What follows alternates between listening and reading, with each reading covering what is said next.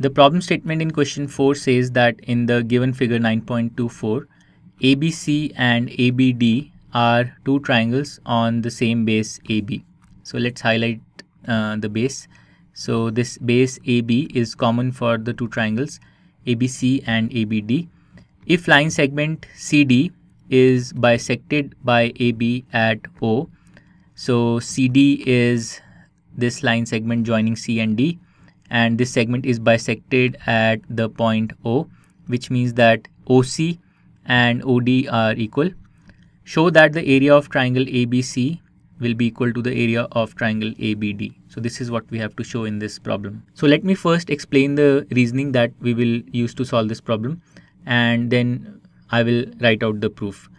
So the fact that O is the midpoint of CD means that AO, the segment joining A to O, is a median for triangle ACD. So let's highlight triangle ACD. So we have A, C and D.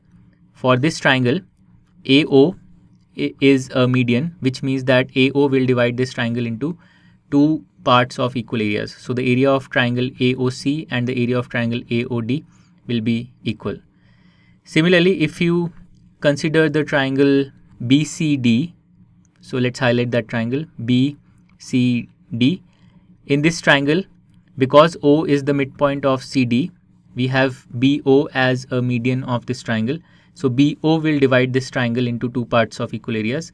So the area of triangle BOC and the area of triangle BOD will be equal. And this basically means that if we add the corresponding parts, so if we add AOC and BOC, and if we add AOD and BOD, we will get the same sum, which basically means that the area of triangle ABC and the area of triangle ABD will be equal. So this is the reasoning that we're going to solve this problem. Now let's write it out properly.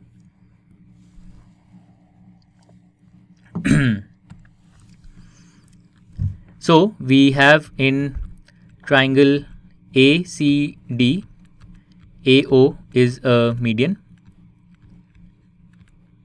So it will divide the area into two equal parts. So this means that area of AOC will be the same as the area of AOD.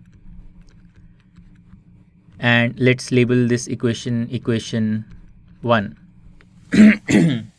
Similarly, if we take triangle BCD, so in triangle BCD, BO is a median now. So BO is a median, and it will divide triangle BCD into two parts of equal areas. So we have area of BOC, area of triangle BOC is equal to area of triangle BOD. Let's call this equation 2. And now all we need to do, as discussed earlier, is add these two equations. So we will do 1 plus 2. So what will we get on the LHS? On the LHS, we will get area of AOC plus area of BOC, and AOC plus BOC gives us ABC. So let me highlight that. AOC plus BOC gives us this triangle ABC. So, and similarly AOD plus BOD on the RHS will give us ABD, this whole triangle. Okay, so this is what we are going to do.